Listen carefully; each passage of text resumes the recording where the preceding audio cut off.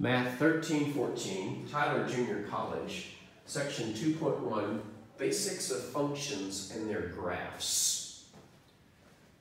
Before we venture into this chapter, it's worth mentioning for those of you who are taking this course en route to taking calculus, a calculus sequence, or beyond, that the majority of what you do in calculus is based on functions.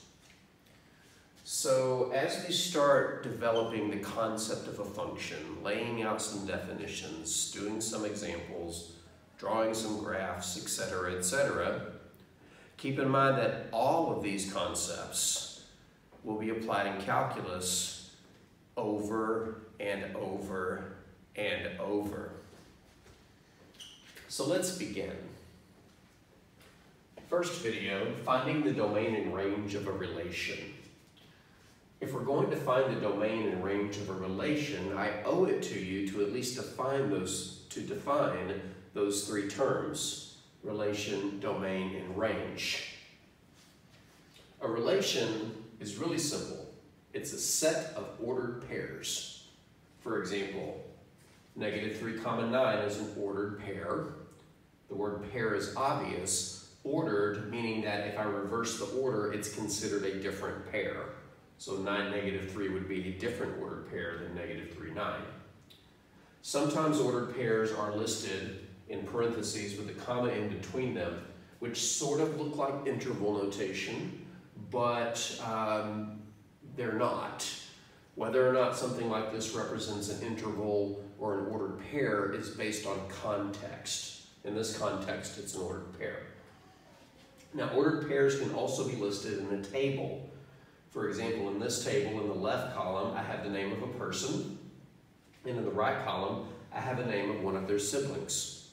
Yes, this is me. Yes, these are my brothers. Yes, these are other family members and their siblings. So that's all a relation is. It's a set of ordered pairs. Now, these are not the only ways that we can express relations. As we go through this series of videos, I'm going to show you 2 more ways to represent relations. If you have a relation, the domain is the set of first coordinates in a relation. And it's worth mentioning that relative to an ordered pair, each half of it is called a coordinate, generically first coordinate and second coordinate. Now, you may already be familiar with functions and graphs and things, and probably know that these are also called the x-coordinate and the y-coordinate, or just x and y for short. Generically, that's okay, but the names x and y are completely arbitrary. If you're looking at a function or a relation in a context, you might choose different variables. For example, you might want to gauge the journey of a vehicle from point A to point B by documenting how long it's traveled and how far it's traveled. For example, after 1 hour, it's traveled 30 miles. After 2 hours, it's traveled a total of 45 miles. Well, if my numbers represented time and distance, then instead of calling them x and y, I could call them t for time and d for distance. So the names of the coordinates in terms of variables are fairly arbitrary, but generically they're referred to as the x-coordinate and the y-coordinate, or even more generic, first coordinate and second coordinate. The domain of a relation is the set of first coordinates in a relation. The range is the set of second coordinates in a relation.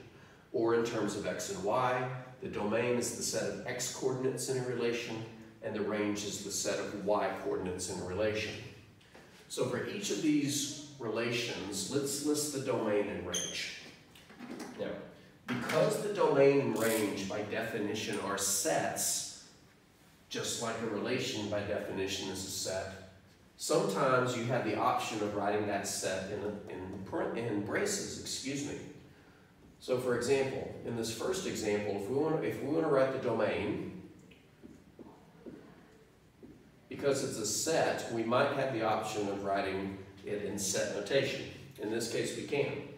All I need to do is to list the first coordinates. And the first coordinates in these 7 ordered pairs from left to right are -3, -2, -1, 0, 1, 2, and 3.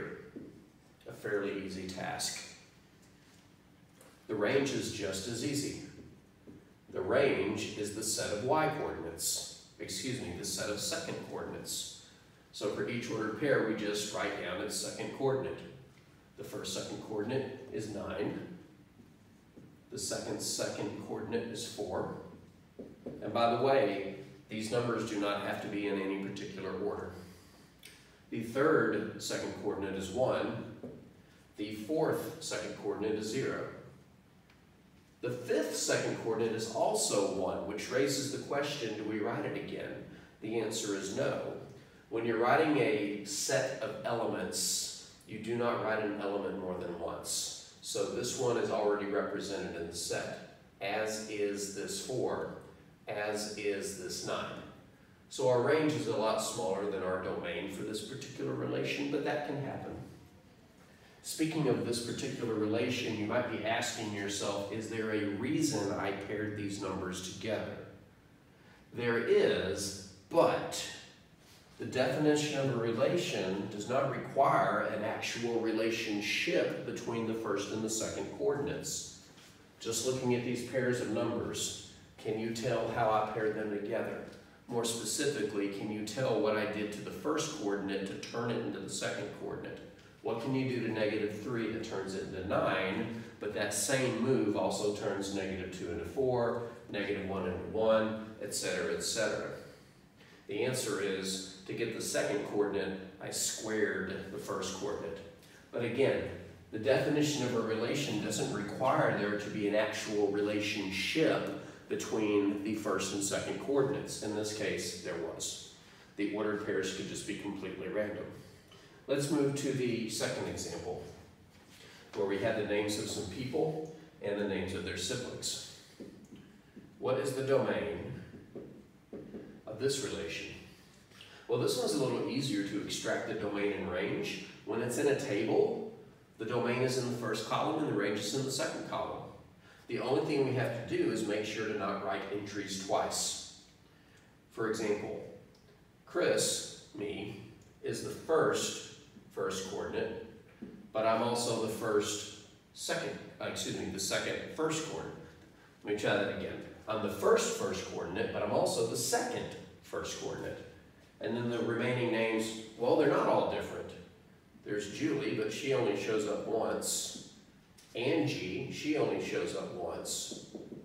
But Sarah shows up twice. And in case you're wondering, wife, sister-in-law, sister-in-law. But what's the range?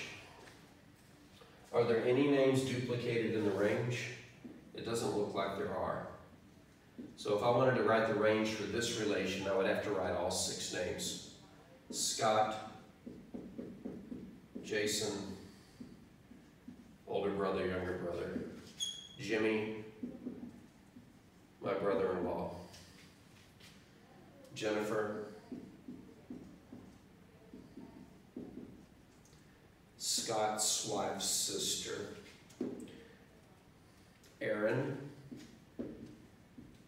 or for those who watch Key and Peele, Aaron. Aaron is my brother's wife's brother, and Joanna, who is my brother's wife's sister. So finding the domain and range is really easy when your relation is written as a set of ordered pairs or as a table.